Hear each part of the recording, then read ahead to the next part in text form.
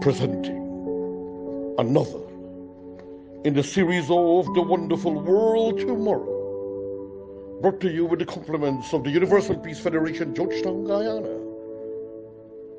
And I'm your host, Hajji Dr. Roshan Khan, in association with Reverend Dr. Ronald McGarrell, General Secretary of the Universal Peace Federation, Georgetown, Guyana. Forgiveness.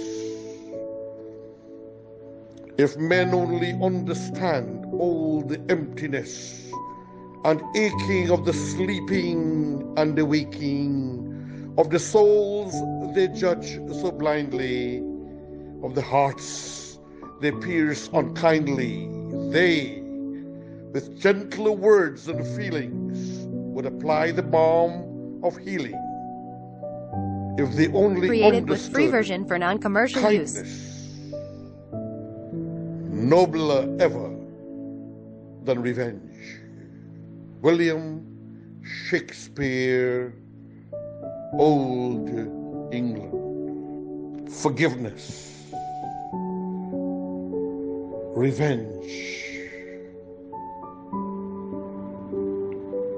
Jealousies. Envy. Let us contemplate a little on this.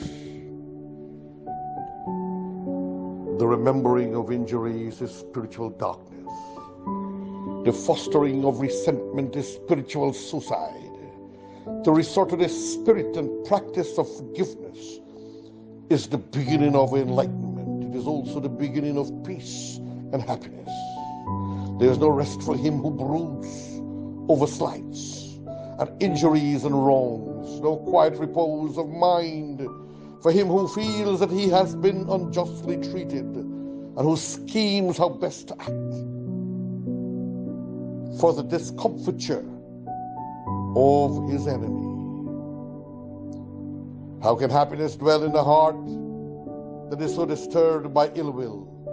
Do birds resort to a burning bush wherein to build and sing? Neither can happiness inhabit in that breast that is aflame with burning thoughts. Created with free version for non-commercial use. Nor can wisdom come and dwell with such folly resides. Revenge seems sweet only to the mind that is unacquainted with the spirit of forgiveness. But when the sweetness of forgiveness is tasted, then the extreme bitterness of revenge is known.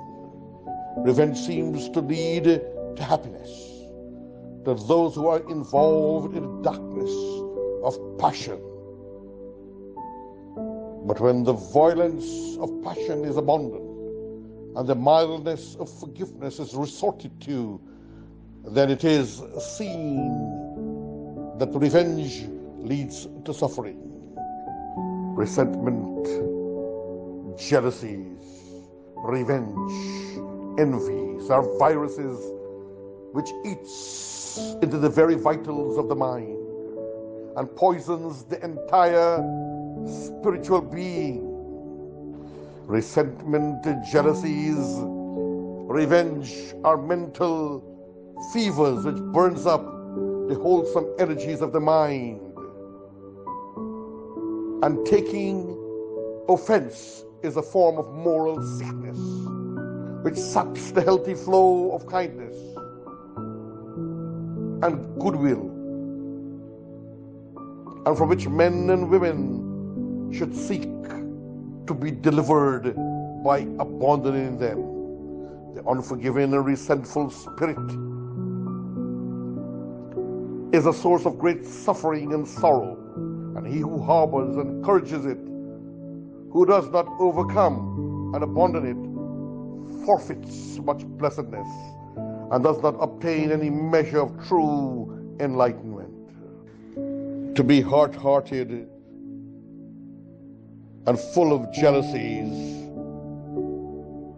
and unforgiveness is to suffer, is to be deprived of light and comfort, On the contrary, to be tender-hearted is to be serenely glad, is to receive light and be well comforted. It will seem strange that to many to be told that the hard-hearted are unforgiving, the envious suffer most, yet it is profoundly true. For not only do they, by the law of attraction, draw to themselves the revengeful passions they put out in other people, but their hardness of heart itself is a continual Created with source free of version for suffering. non-commercial use. Every time a man hardens his heart upon his fellow being, he inflicts upon himself 5 kinds of suffering, namely the suffering of loss of love, the suffering of lost communion and fellowship, the suffering of a troubled and confused mind, the suffering of wounded passion and pride, and the suffering of punishment inflicted by others. Created with free version for non-commercial use. Whereas every act of forgiveness and peace in the heart brings to the doer 5 kinds of blessedness: the blessedness of love, the blessedness of increased communion and fellowship, the blessedness of a calm and peaceful mind, the blessedness of passion stilled and pride overcome, and the blessedness of kindness and goodwill bestowed by others. Dearest friends and families around the world, we plant the seeds of pain through forgiveness and jealousies. We plant the seeds of failures. We plant the seeds of lack of success and peace of mind and peace of heart.